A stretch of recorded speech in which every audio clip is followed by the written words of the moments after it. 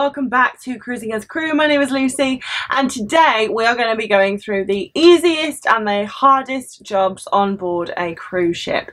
So I think we're going to start with the hardest jobs first. The hardest jobs that you could possibly do working on board a cruise ship. Alright, so the jobs that I have chosen for the hard category is based on how much they work compared to their salary. So for example, engineers have a really hard job, but they are very well compensated, so they do not make the list. So the jobs I've chosen are the jobs that don't necessarily have a low salary, but considering how much they work, they could definitely be paid more. The first job, a chef. Oh my god, if you work in the F&B department, the food and beverage department on a cruise ship, woo! But especially the chefs. They work extremely hard. Like, their days start at like 7, 8 a.m.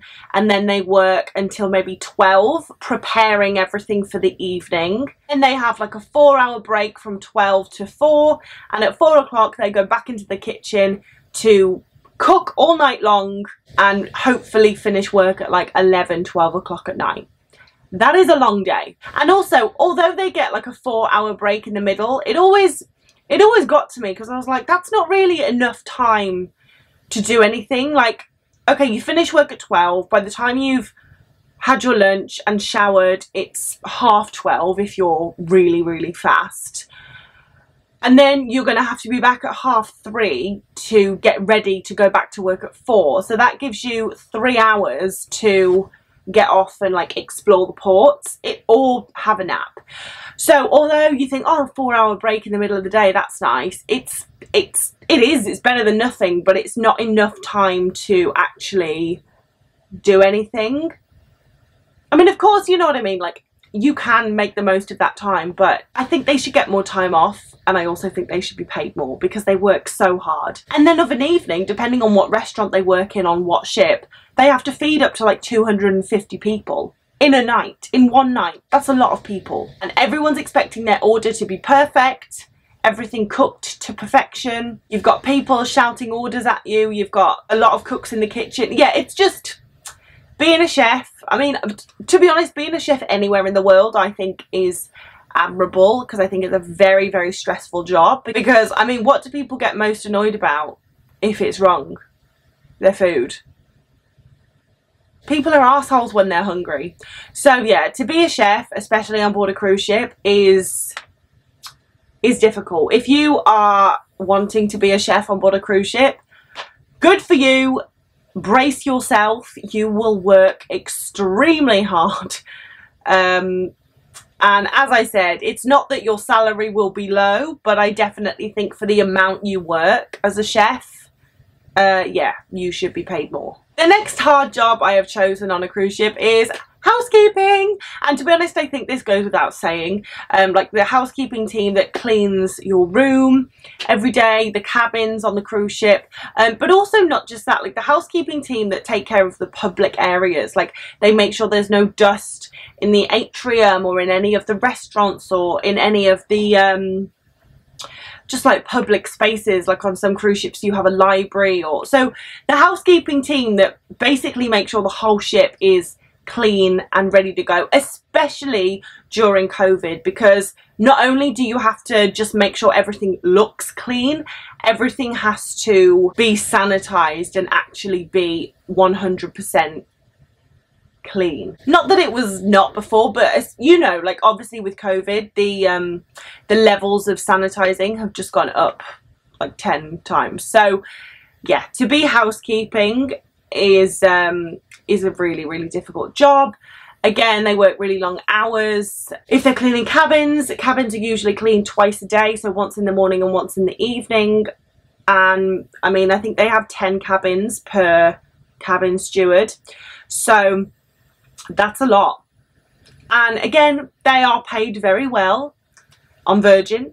However, for the amount they work, yeah, like it could always be more. But I mean, the work is strenuous. Like, to be changing beds and lifting sheets and getting down on your hands and knees and like scrubbing floors and everything like that. It's a very physically demanding job being in housekeeping. So yeah, really difficult, and I have all the admiration for anyone who works in housekeeping because they work extremely hard. This one is actually exclusive to Virgin, and I've chosen the Roadie and Rockstar Agent. So here on the Virgin Voyages ships, the most popular cabin is the Sea Terrace because that's what we have the most of, but then we have the Rockstar Suites, which we have 78 of them, and then we have the Mega Rockstar Suites, and we have 15 Mega Rockstar Suites, and they are amazing. Now with the Mega Rockstar Suites, you will get a roadie, and there are 4 roadies on board, which means one roadie will look after 3 Mega Rockstar cabins.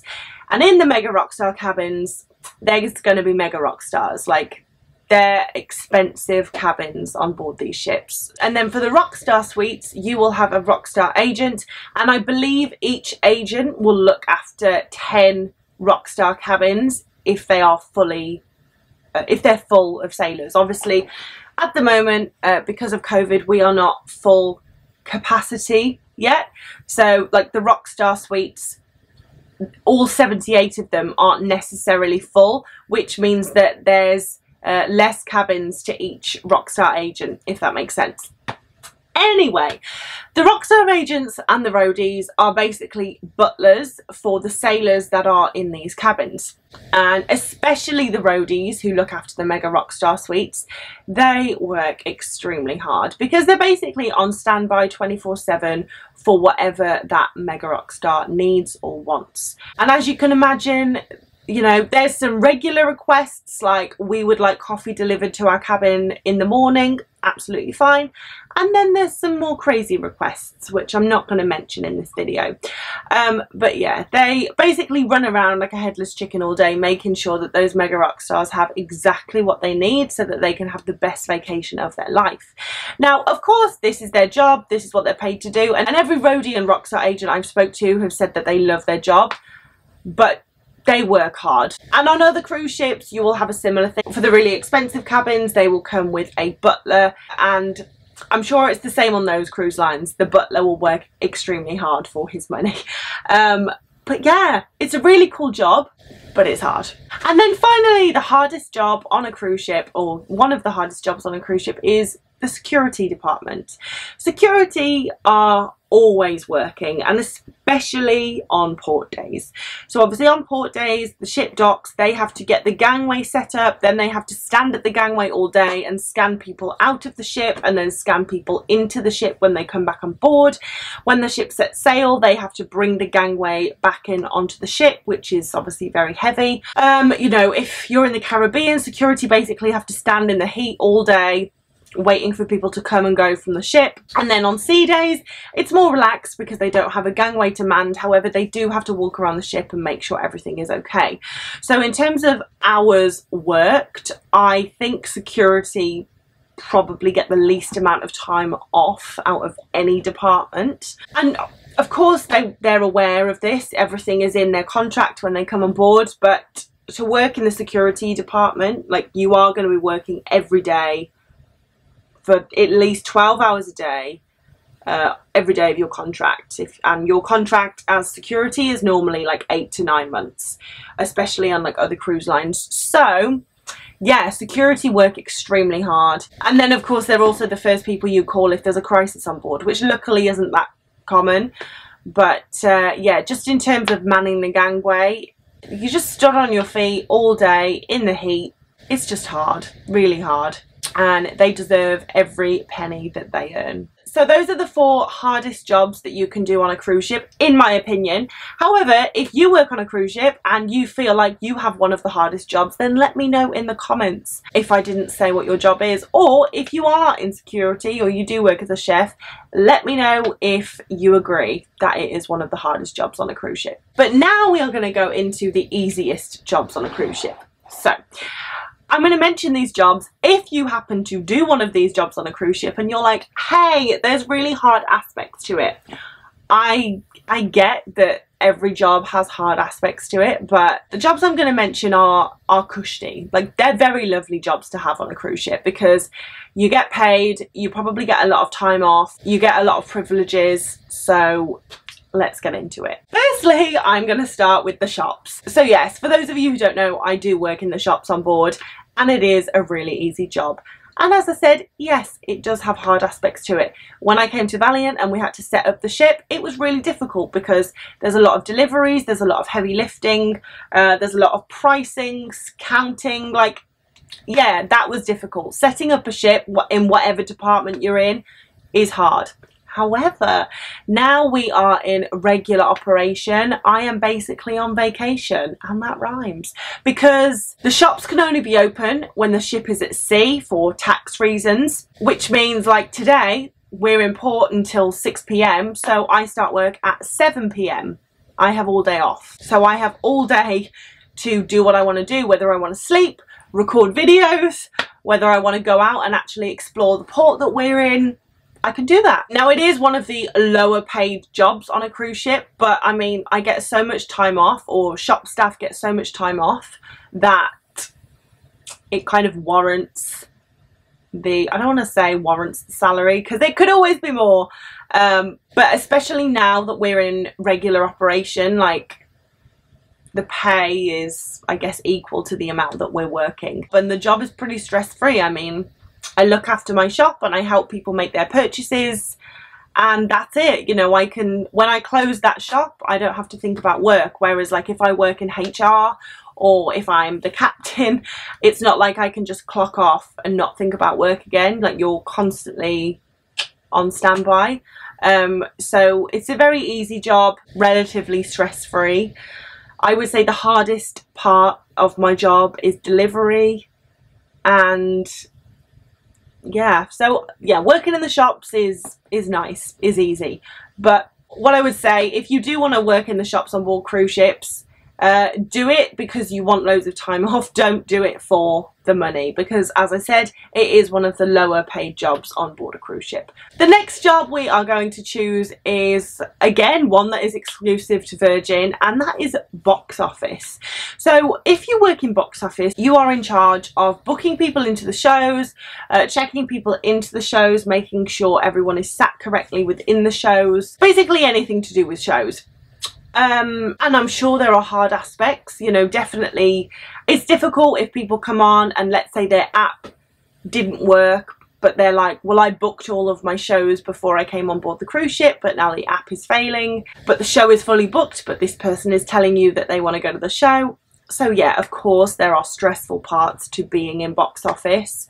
However, they get a lot of time off. So a lot of time off to see the ports, explore the places, or just do what they want to do. And they are very, very well compensated for how much work they do. And yes, like every job, there are stressful parts, but I do believe that the job in general is pretty stress-free. And like in the shops, when you clock out, you don't have to think about it again. So yeah, box office is a very nice department to work in. The casino! If you work in the casino, you're going to have a very nice life. Again, yeah, there are difficult aspects to the job. You will work long hours, just like in the shops. You know, on a sea day, yeah, I'm going to work long hours. But like the shops, the casino can only be in action when the ship is at sea. So when the ship is in port, the casino will be closed, which means if you work in the casino, you have all that time to go and explore the ports or sleep. And especially if you're on a cruise with some very wealthy people and you get some big tippers, you know, you could be making some serious bank if you work in the casino, and then you'll get all day off to explore the next port. So if you are in that world, then the casino is definitely a very nice job to have on board a cruise ship. And the last job that I think is the easiest to do on board a cruise ship is to be in the excursions department. You get some nice time off. You get to go on a lot of the excursions. On most cruise ships, if you are in the excursions department, you are quite, what's the word? You have a higher rank, so you will have your own cabin. You'll be considered to be an officer, so you can eat in the officer's mess. That doesn't really apply on Virgin because, as I've said in other videos, there isn't an officer's mess. Like, there's one mess for everyone, there's one crew bar for everyone, which I love. But on other cruise lines, you are a higher status, so you do get some really nice privileges if you are excursion staff. I mean, your job is to book lovely trips in beautiful countries and destinations and go on those trips, because obviously you have to experience the excursion to be able to recommend it to the next people. So yeah, really, really nice job to do. I would definitely consider working in the excursions department. You're very well compensated in terms of pay. You get a nice amount of time off. So yeah, excursions is a very good department to work in. But those are the 4 hardest and easiest jobs that you can do on board a cruise ship, in my opinion. Again, if you disagree or agree, then let me know in the comments. And if you have any questions, then you can also leave them down below, or you can message me on Instagram at cruisingascrew, and I will do my best to get back to you as soon as possible. But I hope you have a fantastic rest of the day, whatever you choose to do, and I will see you in the next video, guys. Bye.